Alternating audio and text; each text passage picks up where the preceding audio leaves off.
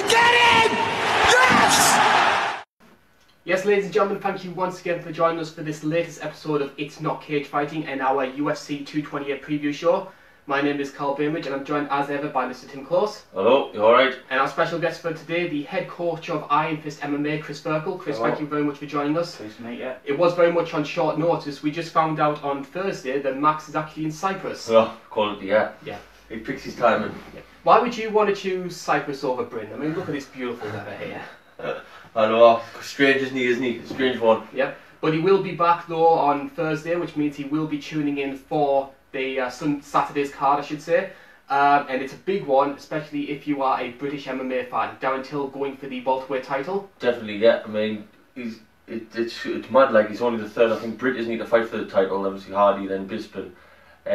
But I suppose you've got McGregor if you're talking about all of Britain, like England. I don't know how you're going to go for it, but he's a quiet one, Darren Till, because obviously really he was unheard of not so long ago. And I don't think has he ever actually fought outside the UFC? He never fought in England or anything, did he? No, the Liverpool fight was his first fight in England. This is going to be his first fight in America. Right. So a lot of his stuff beforehand was in Brazil. Right. And then he did the European circuit, so he was in Gdansk and he did like Rotterdam and places like that. So it's going to be a new experience for him.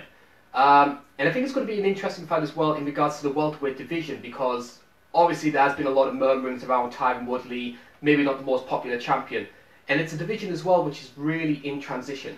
Yeah, it's going to be an interesting scrap, because I mean Tyron's been off for a year. Has he? Is it a year? Yes, last fight was July 2017. Yeah, so I mean, in Chris's fights, everyone's different. Like, some people get a bit ring rusty, but in your 7 pro fights, you've had like a year between some of them, haven't you? I mean, I had a year between my fight with Sean Lomas and Lloyd Martin. Yeah. And did you feel any worse off the top, but no? No, so not for that. Different. Not for that. I would like to use this opportunity as well to give a little bit of a call out to anybody who has been supporting the channel. We're up to about 8,800 subscribers, which, considering I just did this as a side project just to keep myself busy, has done far better than I ever thought it would do. I'd also like to give a call out as well to our Patreon channel. We have recently set one up. Obviously it does take a lot of time and a lot of money to try and put these videos together, so any sort of if I can get the words out, any sort of support that you can give us would be thoroughly appreciated. We've got a link there in the caption here, as you can see that just run down the bottom there. It is patreon.com/itsnotcagefighting. Any support that you can give to the channel would be greatly appreciated. With that being said, lads, it's time to talk about UFC 228 in general. I'm going to be starting first and foremost with sort of glossing over the undercard as well. It's one which has a lot of interest as well from a British perspective, because obviously we've got Darren Till obviously main eventing, but we've also got Darren Stewart, who is on the undercard as well. Yeah. And good to see Craig White as well getting a second opportunity with the UFC. Yeah, it's a big fight for Craig. It's a big fight, if I'm honest, with Diego Sanchez. I think in his maybe last 5, he's only won 2, lost his last 2, Diego, but he's like mine and probably every other person's one of the all-time favourite fighters, really. He really comes to fight and everything, so I think it's probably a good fight for both parts. I'd like to say maybe Diego Sanchez is further up in the card, but I think he is coming down to that sort of where he's not in the main cards anymore, but it's a major opportunity for Craig.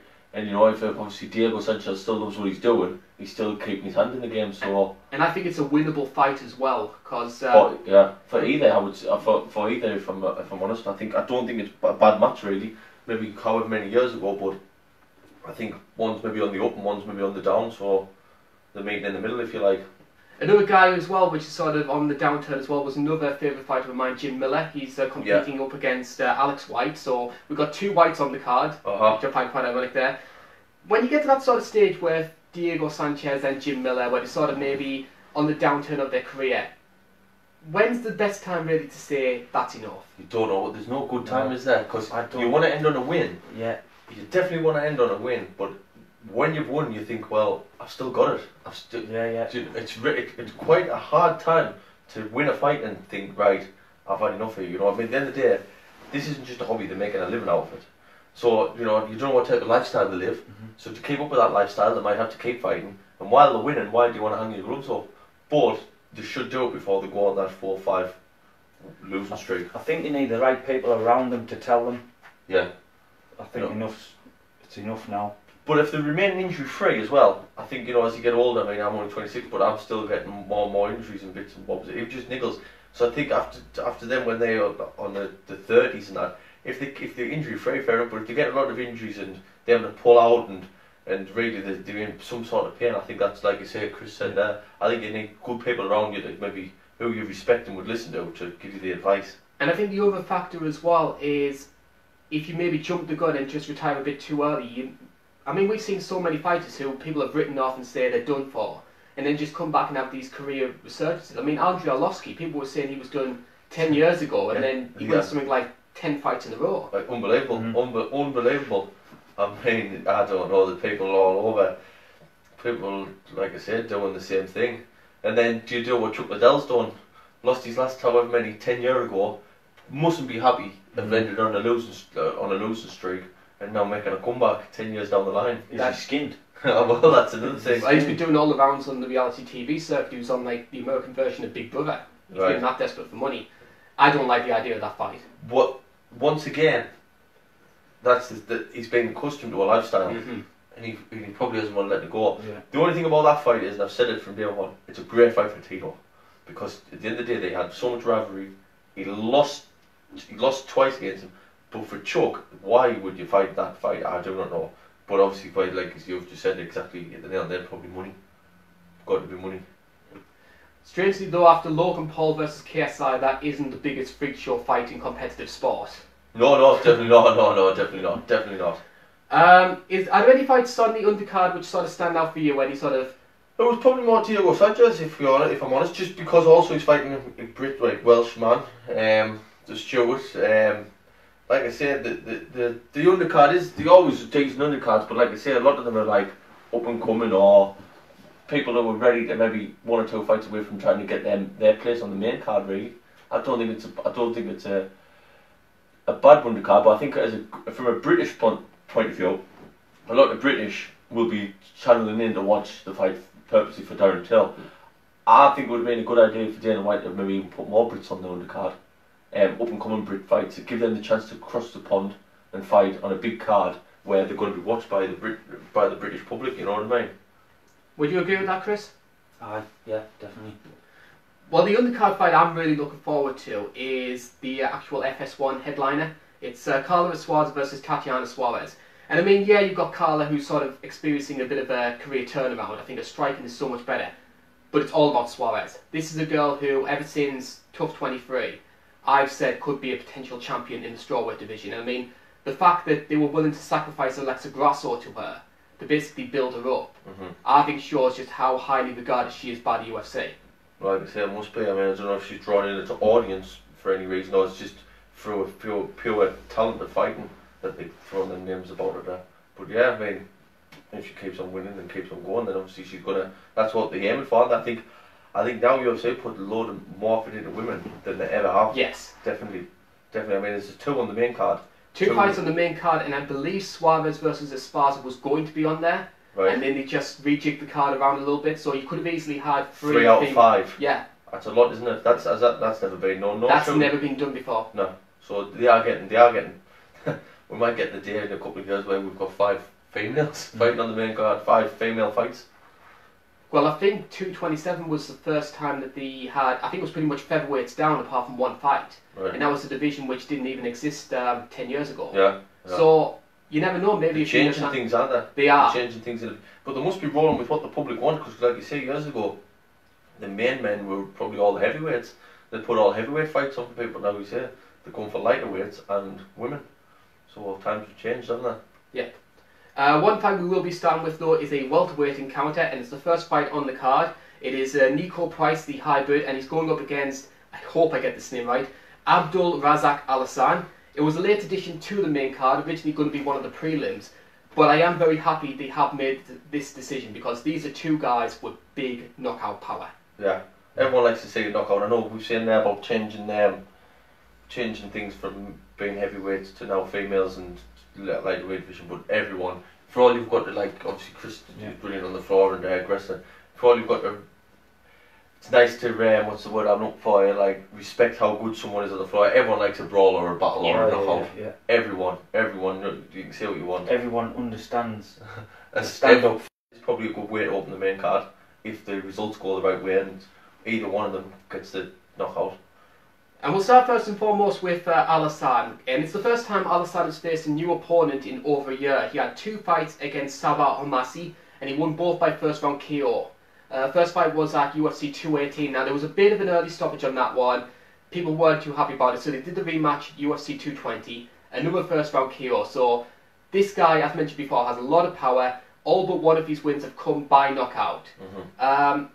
What do you know about him? Do you think he's more of the knockout? Future?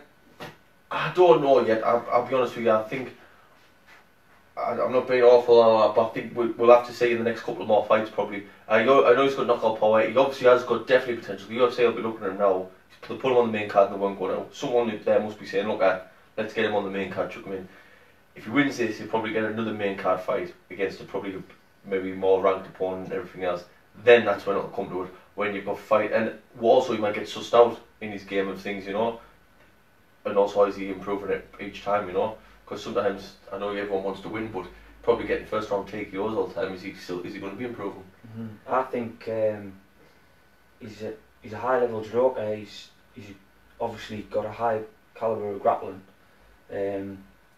He's striking. He's got massive KO power, but I don't think he's a very technical striker. No. And I think if he comes against somebody who he could even get beat up this or stood up, yeah. Yeah, I think he'd get technically outclassed. So to me, I don't think he's not going to be top 10. I think he's going to be a fringe fighter more than anything else. And I think Tim as well made a really good point there, which is, yes, you might be getting all these first round knockouts, but if you get taken out of that comfort zone and you get pulled into these waters that you're not too familiar with. I mean, we saw that with Francis Ngannou. Yeah. I mean, he was knocking everybody out left, right and centre. Got the first sign of adversity against Stipe, and he's never been the same fighter since. No, that's it. We don't really know that much of his background in that sense, and like I say, his cornermen and what he can do. You know, I mean, at the end of the day, he can only go and win what he can do. He maybe can do things in deeper water, and he can only do it. You know, he's doing well by going out and getting these early knockouts and TKOs, but so you can't blame him for winning. You don't want to start faffing about and doing a 3-round fight if you don't have to.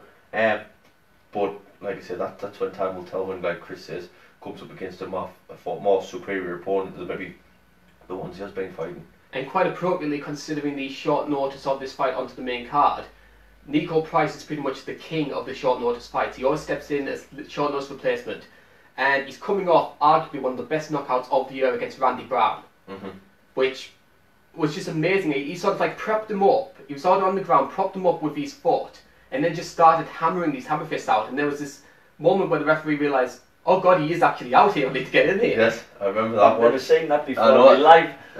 It was brilliant. I know that. It's he's not going to be bothered by stepping in last minute. No. And one of the things as well I love about... Probably Alassane will be more worried.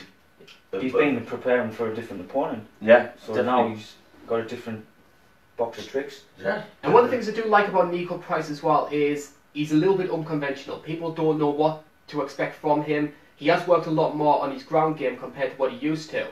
And I think as well he's a good student of the game. I think he does a lot of research into his opponents. He'll know exactly how Alassane's going to fight. And between the two, I would probably favour Nico for that reason. I think, again though, if you get people into a brawl, which this is expected to be, anybody can knock anyone down. But I think Nico's going to do what he can to make sure it's fought on his terms. When did Nico take this fight? I think Nico took this fight, I think it was 4 weeks, 5 weeks notice. So that's not a good short notice to me. Is it He's probably been training, he's fight ready anyway. They're always ready, aren't they? Like I said. So it's probably not a great deal. No, I don't think so either. And like I say, I think he'd be thought better of in the UFC. And no, I don't class it as a. If it was me, I would fight in 5-6 weeks. If I'm going to change an opponent now, it wouldn't throw me as much as what it does in a couple of days. Yeah. Well, short notice fights as well have also had sort of an influence in regards to the main event, because there's all these rumours that Kamaru Usman might step in if Darren Till misses weight. We'll get to those in a bit more detail when we talk about the main event. In terms of this card though, do you think it's a good opener for the card, and who are your predictions to win it? For the first main card, I think that is a very good starter. Definitely, I do. You know, I mean, obviously there's better place and different things, but for the audience, as a like I say, sometimes you get these two brawlers, you know, or two standard fighters, and you look at the records, you go TKO, Yeah. and then they produce a boring fight, and then someone that you think is going to produce a boring fight doesn't, but hopefully they won't. If I can pronounce his name correctly, Halansan, I'm going to go for now. I know Chris said about him being a fringe fighter and everything. I think maybe one more step up first. I think the next level before he starts gets picked out. Well, people all thought Khalil Roundtree was going to be a fringe fighter and then he knocks out Saki. Yeah. You don't know. We don't know what the thing is yet, do we? We don't know until. I'm going to go for Price. Yeah. I'm going for Price as well. Yeah. I'm going to say it's by decision though. I think for exactly the reason you have. I think both guys are tough, and I don't think they're going to be able to get one another out. Well, I was going to go for a TKO at some round, maybe second round. I think he's going to frustrate Alsan. Yeah. I think he's going to frustrate him. So we'll move on to our second fight of the card, and it's the first of two female fights on there, take place in the strawweight division. Strawweight's been amazing over these last couple of years, in my opinion. Definitely one of the most underrated divisions in the UFC, in my opinion. And we've got a really compelling matchup.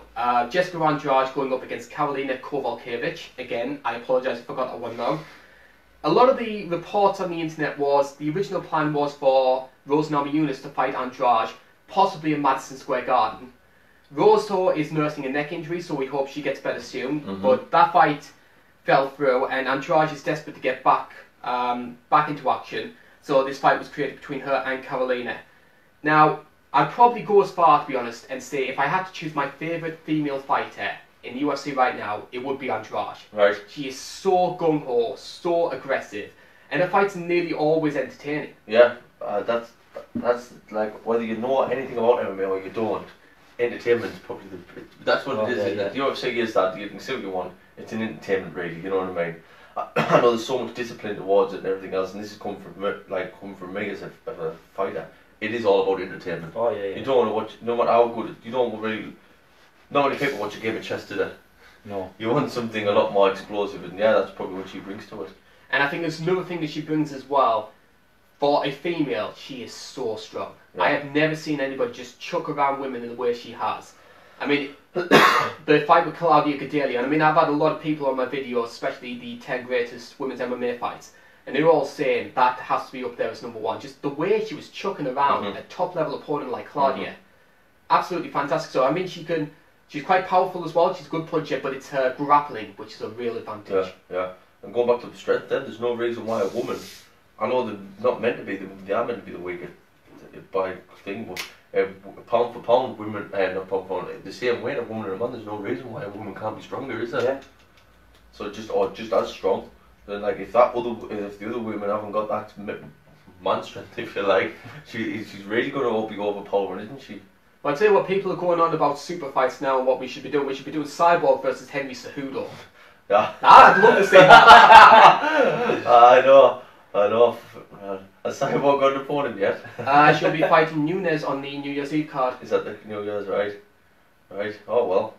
There we go. And I mean, I'm not the biggest lover of super fights. I think there's an appeal to that one though. Right. Obviously, when we get around to December. Sometimes you have to do the super fights for certain reasons, don't you?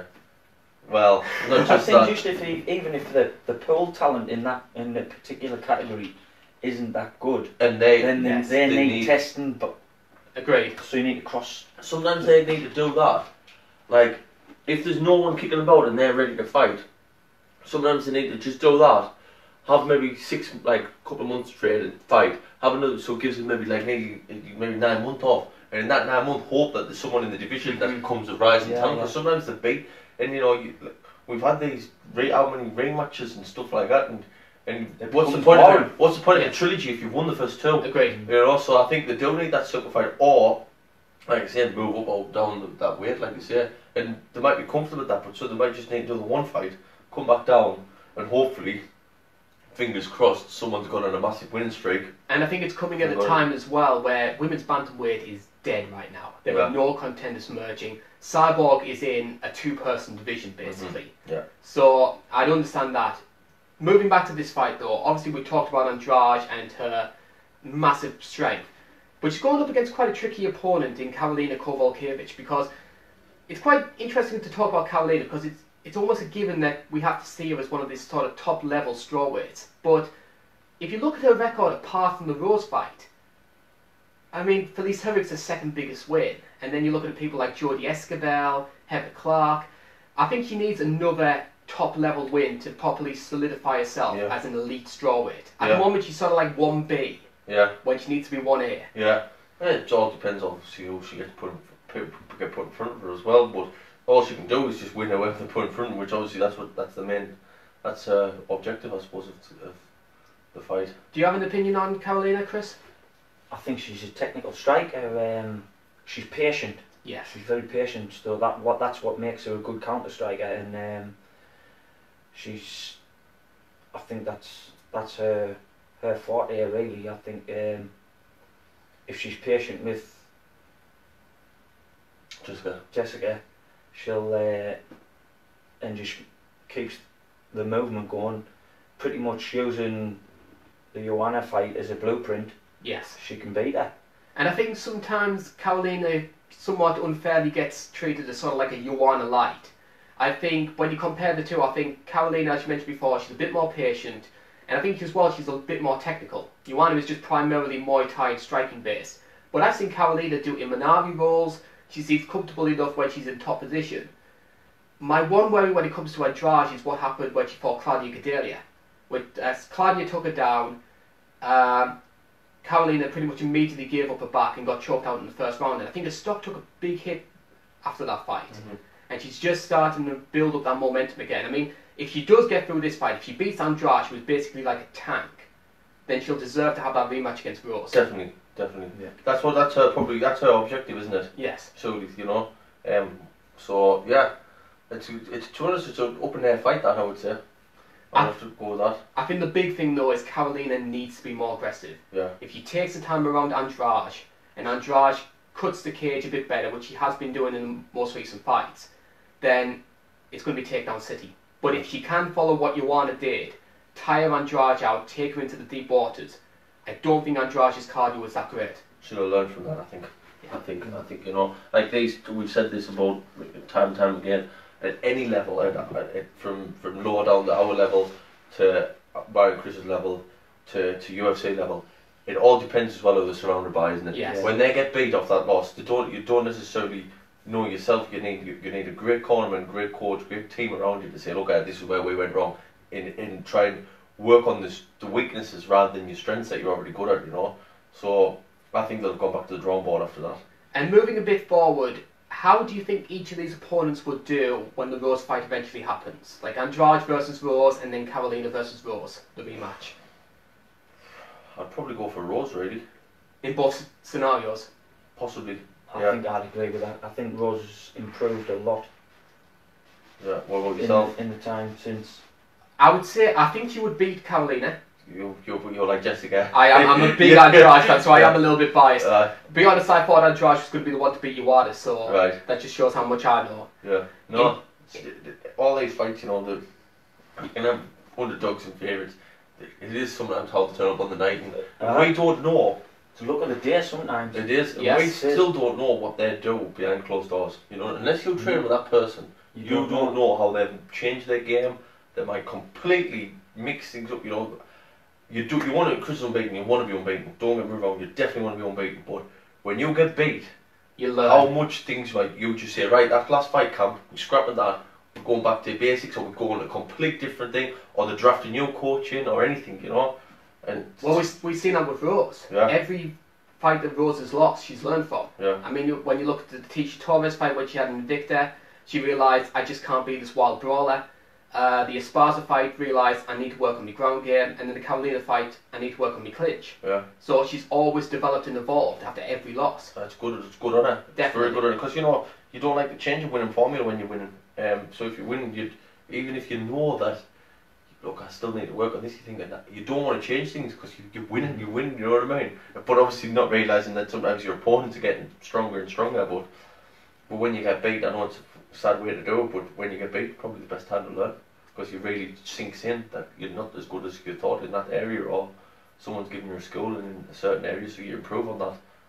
Now, one person who hasn't tasted defeat all that much, I think he's something like 10-1 in MMA at the moment, is the key factor in our next fight. And again, a surname which I'm dreading saying this, it is Zabit Magomed Sharipov, who is currently the number 15 featherweight in the world. Now, we were just talking about this before the show actually started. This guy has the potential to be a champion. I really love good. watching him fight. Yeah, he's really good. He is very good. I think Brendan's in for a hard night. A real hard night. Yes, I think that Zabit. Is that correct? Zabit, yeah. We'll just call him Zabit. Zab. Just Zed. No, he's really good. I think he has got huge potential. Would you agree, or do you think he's going to be? I think he's got massive potential. He reminds me a little bit of his grappling sense of Khabib, just with a bit more of he's a more polished striker. So like especially with his like judo trips and stuff like that, his pickups. I think he's a more polished. Yeah. I don't want to say a more polished Khabib, because Khabib's outstanding in what he does. But all round, I think he's a better striker. Yeah. And he's got that style of Khabib on as well. How old is he? Just out of curiosity. I'm struggling to think of it off the top of my head, actually. No. I think he's not in his 30s yet. No, so he's still got. Well, you can do it anyway, but yeah, I thought that. No, he's. I don't know how to say this, but really, I think he probably could have done with a bigger opponent than Brandon. Yes. I think now, you rank 15th, I'm looking there. I think now he probably wants to start breaking into the top 10. Well, the original plan for this fight was for it to be himself versus Yair Rodriguez. Right. Yair had to pull out through injury. Some speculation on the internet that Yair never intended to take the fight. It was just a means of trying to get back into the UFC after him and Dana White fell out. Right. Couple of replacements were put forward. John Lineker said he'd be up for it, which when you look at the size difference between the two, just would have been comedic. Jeremy Stevens was rumoured as an opponent. The guy I wanted to see, which I think would have been a great fight, Shane Burgos. Yeah. Well, look, you want to take it off to Brandon, you know what I mean? He's took the fight, whether he's very forced into it or whether he's put his hand up and shouted for it, I don't know. But, I mean, in all fairness to Brandon, this is another thing I've just been saying, you don't know what people do behind closed doors.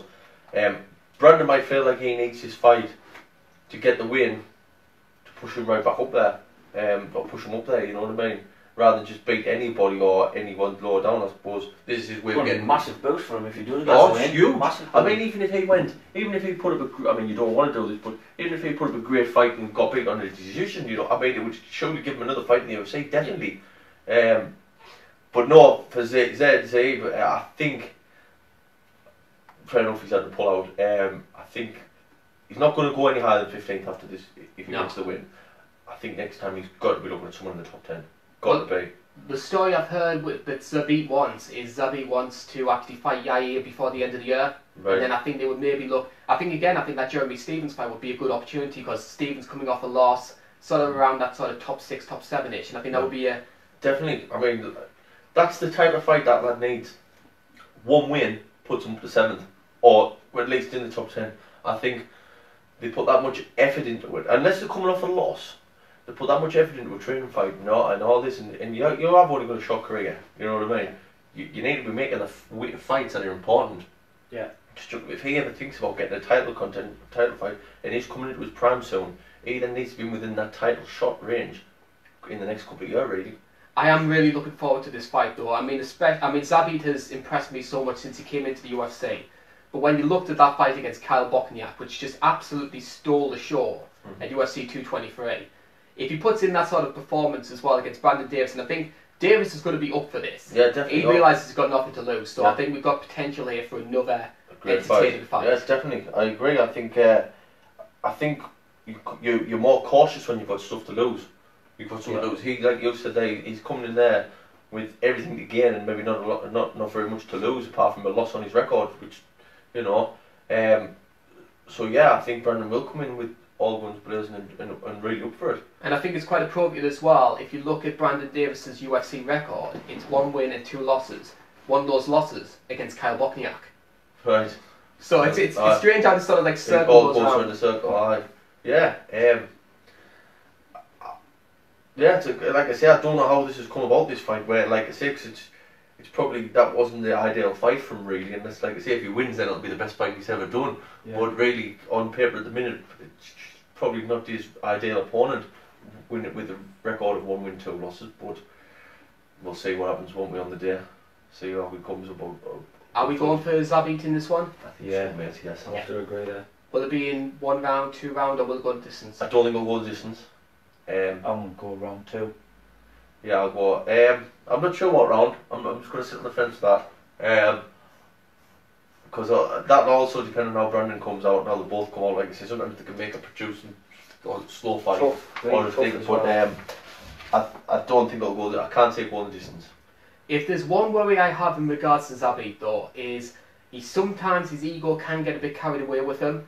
And we saw with the Bokniak fight as well. Bokniak tried to lure him into making it a brawl, and Zabit said, "Alright then." And that's 10 seconds, where it was just full on just wild swinging. You can't afford to have that sort of mentality. No. I agree. His cornerman might have roasted him for that. His coach boxing. I'd have been roasted. Yeah. Definitely. But you can be roasted, and you can go. You can hold your hands up, and afterwards in the change room, coming up to this next fight and go, "Look, I hold my hands up, never do that again." But if he gets put back in that situation again, and his brain's out the window, and the adrenaline's rushing, there's no reason why things can't happen like that again. If that's the mentality of him in person, you know, you can't sometimes take it away from someone, can you? Totally agree. We'll move on to our core main event, and it's the first of 2 title fights which is taking place. And for the first time, we will see the women's flyweight title being defended, and it is the champion Nico Montano who is defending against Valentina Shevchenko. And we'll start with, first and foremost, with Nico, because I don't think I've ever seen a situation like this before in regards to the UFC, where we have this new division, we have a champion, and yet it feels like nobody knows who she is.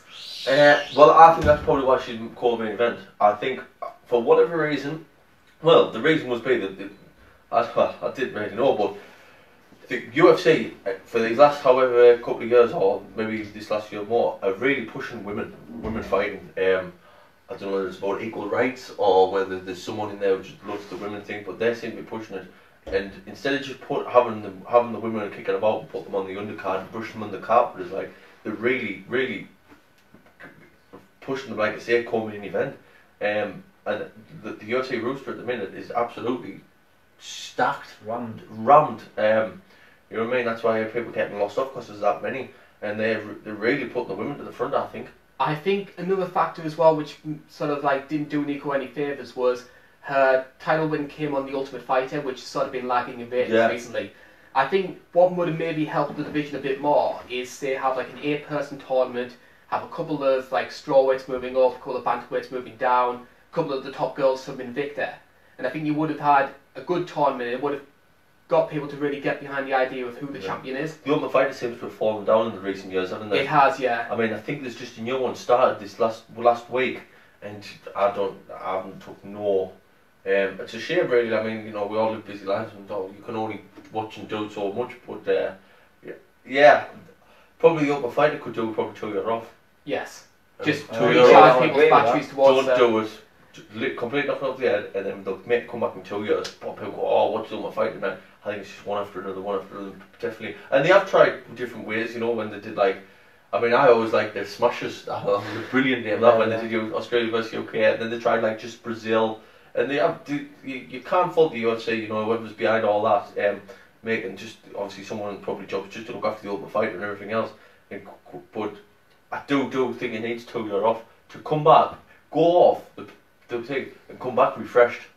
I think as well, Tuesday Night Contender has become a better source of new talent compared to what the Ultimate Fighter is. Yes, who's on the main card, who fought on that? There was someone I noticed who was on the Tuesday Night Dana White's Tuesday Night Contenders.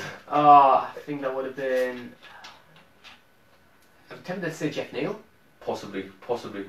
Aye, so there we go.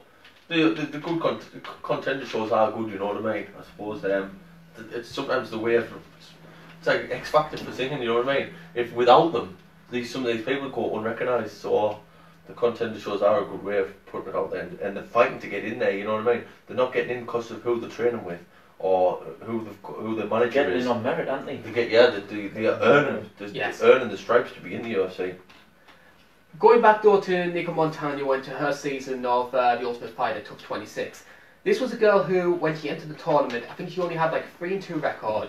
She entered as the 14th seed, so nobody gave her any chance of winning it.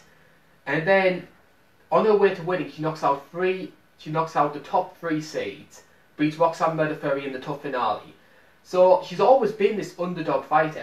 What's the key traits about Nico which stand out for you? Well, I don't know as much as that, but the thing that gets me, what you said there, is she going in there 3 wins, 2 losses. Someone has seen her or something for her to probably get in the short 3 wins, 2 losses. Because really, the Ultimate Fighter from years ago, you don't get in with records like that. You have to get 10-0 records to get in there. So someone's obviously touted her as a major prospect, haven't they, to even get in there. And then, like I said, to knock out all the favourites, on the way to the start. And really, then I don't know what her background was back then to get in there. I mean, she hasn't got no martial art. I think she's a BJJ. BJJ, was she in all them, was she? It's Purple primarily BJJ. Competitor. I think that. Compete. Not 100%, but she might compete in BJJ.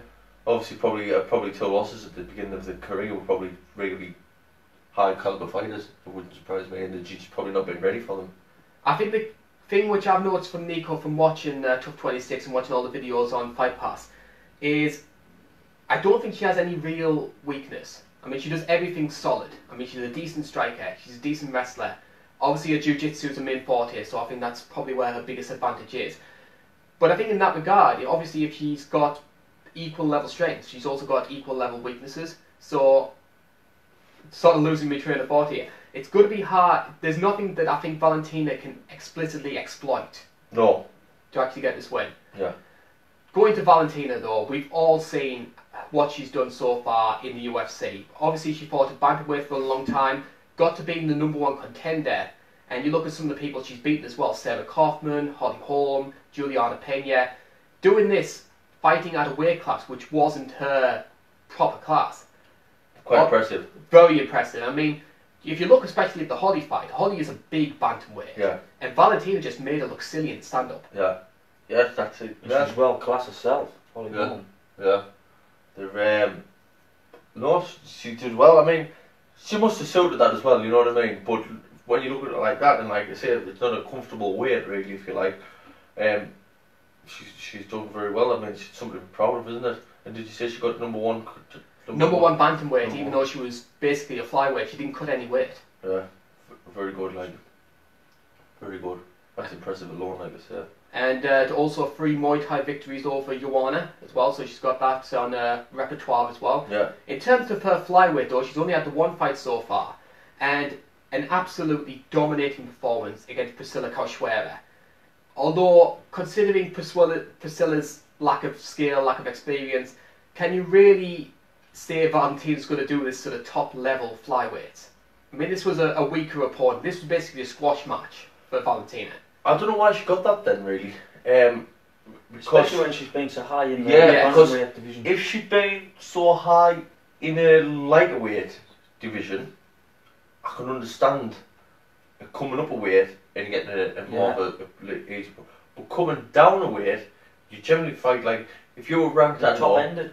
Yeah, if you were ranked 20th even, if you come down, you probably then fight that ranked number 10 because you feel like you're coming down into your stronger, more dominant opponent.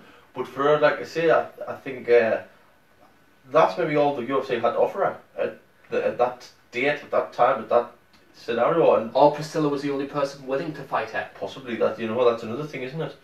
All these people, I don't know what the UFC contracts state and how they do it, but when Dana White comes asking, can they decline? Obviously, they must be able to say, or they just make an excuse and say, oh, look, I'm injured, or that date doesn't suit me. And like you said, if she was the only person with a hand up, and she's willing to fight and want to fight at that time for whatever reason, then things have to happen, and you can only fight who's in front of you. I think one thing we did see from Valentina in that fight though, maybe Priscilla wasn't an opponent to test her all-round skills, but compared to how she fought at bantamweight, Valentina was primarily stand-up based when she was bantamweight. A bit too scared to get involved in the clinch battles, obviously being a smaller girl. But at flyweight, obviously she's fighting people the same size. She was much better in the clinch. She was hammering those elbows in that Priscilla fight, almost Habib-like, just in how devastating they were. I think she'll bring it to Nico as well. Like I think she really will. I fancy Valentina for the fight. Yeah. I do as well. Yeah, I think she'll take it to her. And I mean, she's not necessarily weight cutting, is she? Really, she's sort of, well, she will be maybe a little bit, but obviously it's not affecting her. I think she'll be a real strong opponent at that weight. I think so as well. I actually did look at the bookmakers odds before this fight. Right. And you could get Nico, bearing in mind she's a champion, you could get Nico to win this fight at about 8 to 1, 8 to 1, 9 to 1. See, I never, generally, unless it's like something like that, I generally always stick to the champion until the champion gets beat. But I might go against me willing and go for the contender really. I believe the biggest long shot champion going into a fight was Matt Serra against GSP at UFC 83. Right. And I think that was something like 5 to 1. So you could see the odds are against Nico for this one, but the odds were against her in Tough 26. Yeah. So that's it. You know, she's used to that, isn't she? So, and it's quite sad actually for a champion to be still the underdog. yes. Yeah. But I think if she wins the fight, it's better for her. Definitely, I always think if you're... That will cement her place. Yeah. I think. Yes, definitely. I think a win like that will definitely cement her place. And I think that'll then stop her being underdog. Yeah. Against people. I think people might just start thinking, but as I stand at the minute, I think she's the underdog. Would it be the biggest upset of the year if Nico pulls this off? I think it's a massive it'll be up upset. there. I think what Mighty Mouse Cejudo is probably number 1 at the moment. Yeah. Yeah. I wouldn't say it's going to be the biggest, no, but I would definitely say it's up there instead. I think it's definitely but for the female. Oh, definitely. What do you think what's her route to victory? What do you think she needs to exploit from Valentina? Well, like you say, no matter what, when you're in deep waters, you always go back to your roots, don't you? Roots. And then obviously BJJ's are roots. Then no matter how good Shevchenko is, I would think she's gonna try and exploit her in that way of some form. I think you always do it. If you're on the back, especially if you get on the back foot, you go with what feels most natural, where you don't have to think, where that's in her blood, isn't it? Really. So I would go for that. Not that Shevchenko's weak at that or anything like that. I'm not suggesting that. I'm just saying obviously she's going for her strength, man. She'll be focusing on her strength more than her weakness. Yeah. I think she just needs to take Valentina down. Basically lie on top of her. Chip away basically. Yeah. Unless the submission's there, obviously. Yeah. Well, we did see Shevchenko submit Pena back in January 2017. Yeah, I mean, Shevchenko might be a shock where Shevchenko appears to be winning on the floor and everything else, and she can just pull something out of the I think that's the only way I see. But pulling something out of the bag. That's the only way I see her winning. Shevchenko getting carried away in some form on the floor, and maybe falling into a trap. So are we all going for Valentina to win this one? I think I am, yeah. I am. Same. So we move on to our main event then. It's our welterweight title fight, and it is Britain's Darren Till going up against Tyron Woodley. Now we need to start with the story about Darren Till. 12 months ago, the guy was unranked. He'd only had, I think, 3 fights in the UFC, just preparing to fight Donald Cerrone in the main event of Gdansk. And then 12 months later, he's on the verge of fighting for a title. And a lot of people saying he has a good shot of winning it. The rise to stardom's fantastic for him.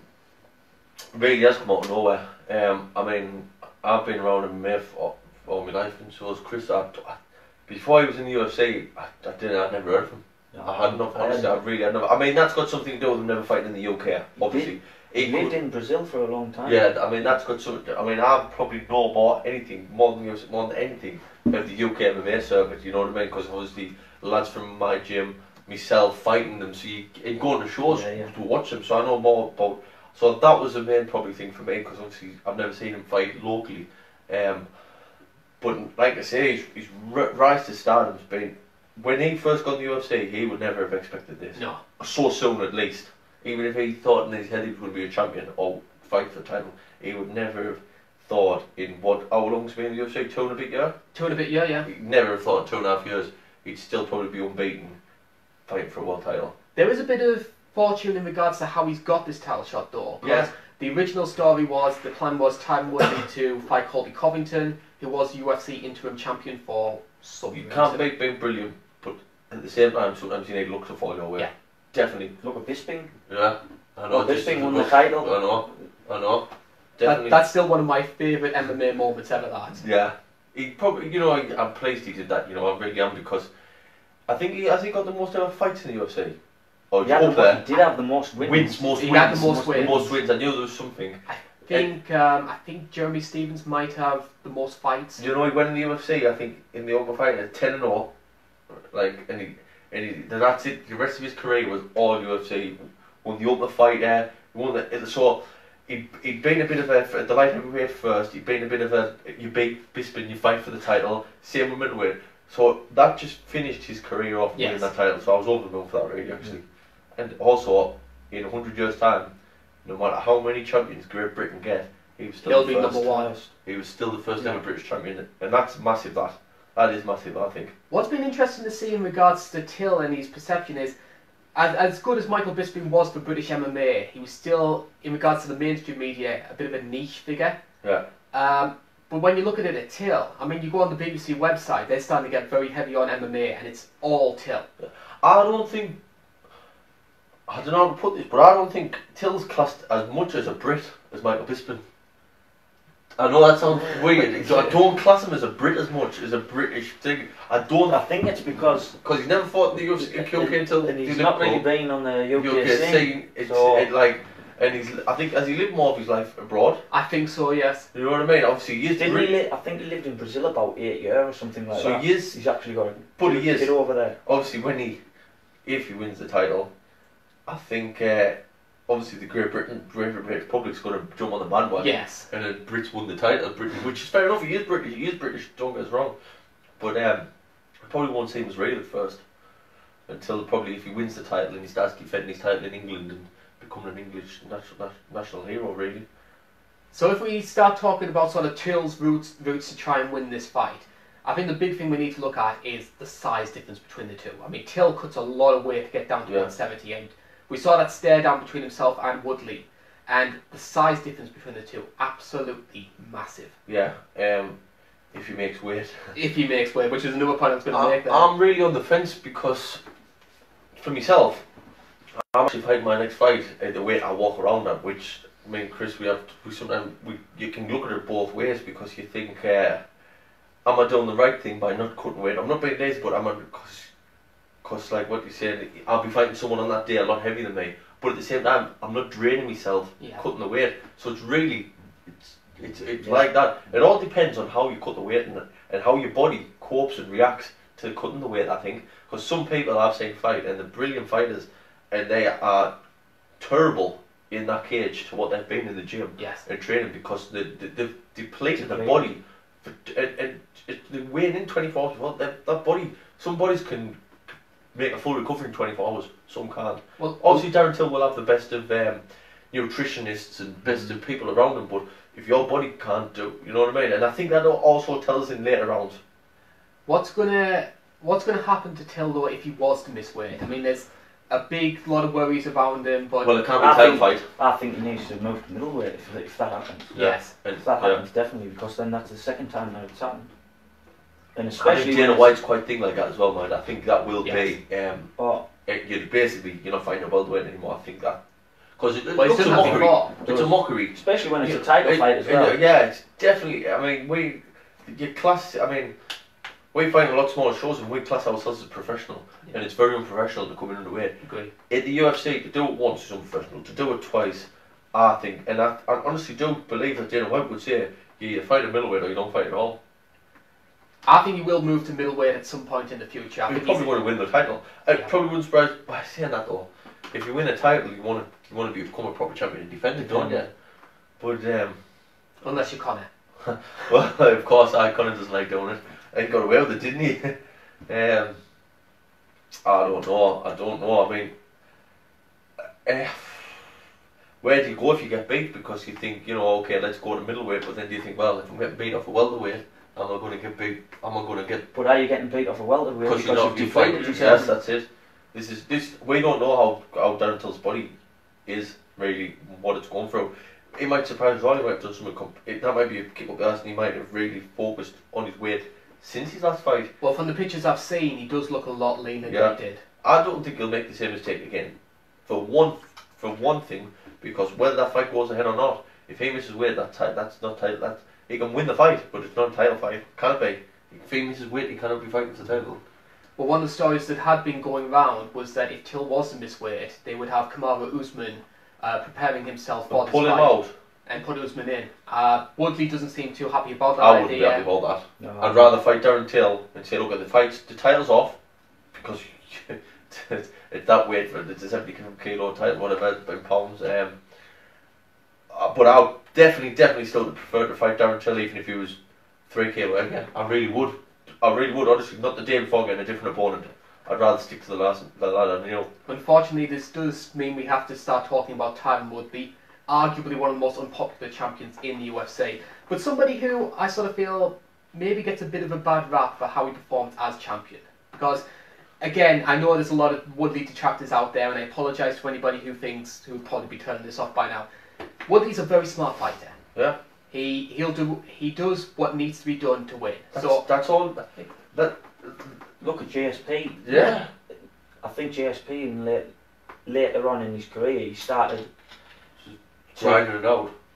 Not necessarily. I think he started giving more entertainment, so he was standing up with people more. Because everybody was used to seeing GSP just blast people, take them down and get that win. Yeah. But he was becoming boring, or people thought he was boring. Yeah. So later on, he started standing up a bit more, and I think I wouldn't like to see Woodley follow that same thing. no, not if you get beat. Not if it's going to affect your chances of winning. At the end of the day, if that was me and I've got that world title, I don't care your opinion of what other people are saying. Yeah. I want to keep that title. If that title meant me keeping to what I know best, you don't change the winning formula. No. And I think we've seen this in these last 3 title defences against Wonderboy. You know Wonderboy's going to be a great counter striker, so you've got to try and make him lead the fight. And if Wonderboy wants to be patient and play his own game, then obviously you're going to get a dull fight. With Damian Maia, you know how good he is at takedowns, Yeah. so you're going to do what you can to try and avoid that. Yeah. I mean, he's got, like I say, I can't understand anyone who criticises him for doing what he does to win. At the end of the day, he's got the title, and he's wanted to defend it. I know what people are saying. I do sort of understand a little bit, but if I was Tyron Woodley and I was his cornerman and anything else, it's basically we're getting the win. We're getting the win. Whatever the audience is saying about us, whether you're not a fan favourite, who cares really? And really, bad publicity is better than no publicity. Yeah. In terms of how Woodley's going to try and win this fight, you've got to have to look at his knockout power. Yes, definitely. I mean, what he did to Robbie Lawler, who'd been such a long-standing, beloved champion, and he just cleaned him out in the first round. He's always got that power. He dropped Thompson twice in his 2 fights. He's a powerful man. Very powerful man. Honestly, I think he's a powerhouse. Wrestlers generally are. Yeah, they are.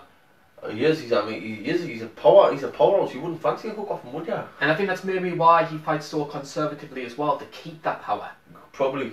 I mean, if he'd come out at 100 miles an hour like something lightweight, I know he's only well like the even lower weights, I think he would gas out, and you don't want that. You want to be in control of the fight at all times. He wants to go at his own pace. He wants to set his pace. The big question is, does he have the power to knock out a bigger man like Till? Yeah. I think he can knock just about anybody out in the division. I think it'll be harder because I think he's a better striker than Wonderboy. I'm not disagreeing with that. I just think. And he's a southpaw. I just think if he catches him still, but size doesn't necessarily matter. I mean, obviously, if he was a major different weight, but you're talking about someone who's theoretically meant to be weighing in at the same weight 24 hours beforehand, and I definitely think he could knock him out. Well, I've seen Melvin Manhoff knock out Mark Hunt though, so yeah, that's it. Goes back to that depletion. Yeah. If you haven't rehydrated properly, this is where Darren Till could fail big time. If you haven't rehydrated properly, you have fluid around your brain. You'll get hit. And there's not as much fluid around your brain as there's supposed to be. You take a bottle of water out, like a bottle of pop there, and you pour it out, and you put it back up. It obviously goes from the top. It's like your body. When you dehydrate, you're losing all this water. It starts from the top. It doesn't lose water from your feet. You know what I mean? And your brain is absolutely surrounded by all this fluid. And definitely, fought before and done it before where I've been that dehydrated, you're jumping on the canvas and you can feel your brain rattling about, let alone someone cracking you. So I definitely think if Darren Till doesn't make the weight cut correct, he could be in for a very, very poorly night. And other soft drinks are available, by the way. I think it's going to be a very close fight. If you look at the bookmakers' odds, they pretty much got it dead even between the two of them. I think Woodley's just a slight favourite, but something like plus 130, 120, something like that. So bookmakers can't call it. What's your gut saying? Woodley. I'm going to go for Till. Oh, yeah. I want to think Till can keep him off him. He's big, he's strong. I think he's a better striker, and I think he could frustrate Woodley. Yeah. Yeah. It would be a fantastic story for Darren Till to win this fight, man. Oh, it big would time. be absolutely. It'll be good for British MMA. I mean, I think realistically, if he wins this fight, even if he doesn't become anything else after that, there's a movie in the making. There's a movie in the making for him in years to come, because I think that is a fantastic story. Better than maybe even McGregor's story, if you like, because he really was unknown, not to himself or the people close to him, maybe, but to, he wasn't really a champion in Cage Warriors or nothing, anything like that. He just definitely, like exactly what Chris just said there. He's come out of nothing, and I'm telling you now, 2 years ago he didn't even think he didn't even in his wildest dreams no way he was going to be in 2 years' time. So it would be a fantastic story for him to win, mind. You auditioning for the lead role in the Darren Till story? Got to be. Depending if he wins. South accent. I know. I'll try. So that's our assessment of UFC 228. What's your verdict? Oh, I didn't really want to say this. Go on. My gut says I think it's a big moment for Till. It's the biggest fight of his career. I've just got this feeling he's going to get a little bit frustrated, a little bit carried away, and Woodley's going to catch him coming in. Yeah. That's me fear. So do you think the pressure's going to... I do, yes. Yeah. I do think he will make weight. I think there's still a big question marks around this fight. I think he will make weight, but I think Woodley wins it. I think he'll make weight as well. Yeah, I think they'll not make that mistake. No. And like I said, it's for the title. Like he would. How often do you get that chance? If he made weight, he went into beat Woodley.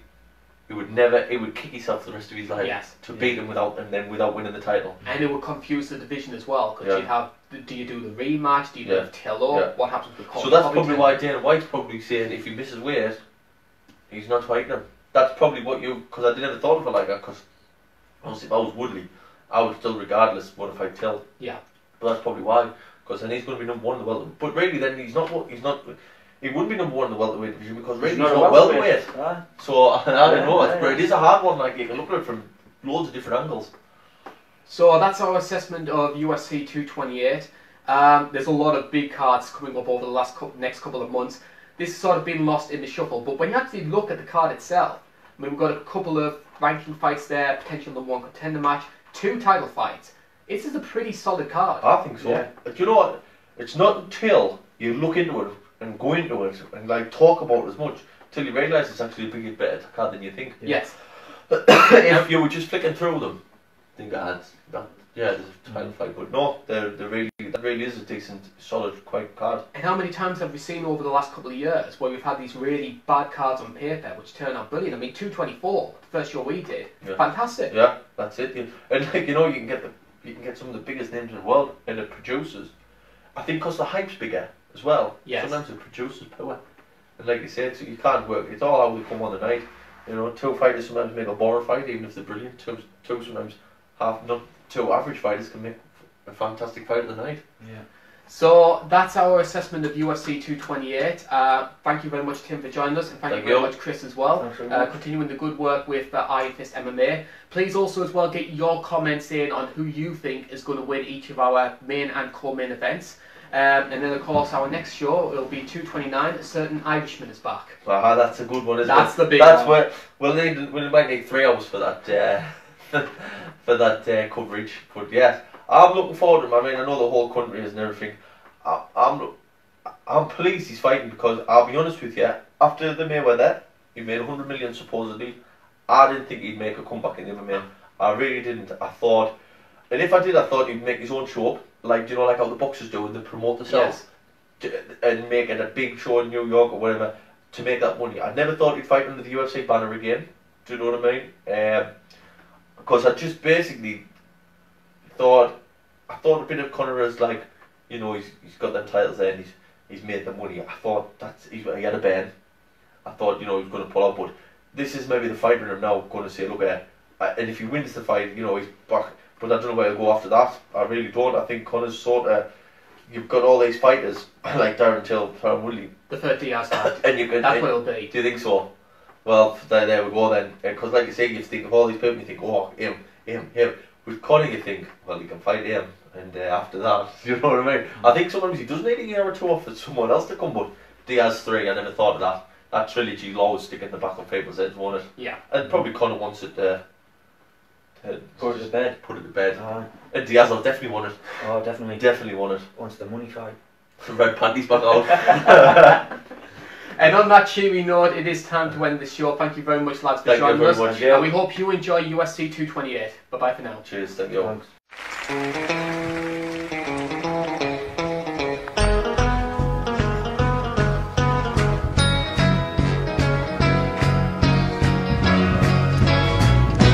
Where it began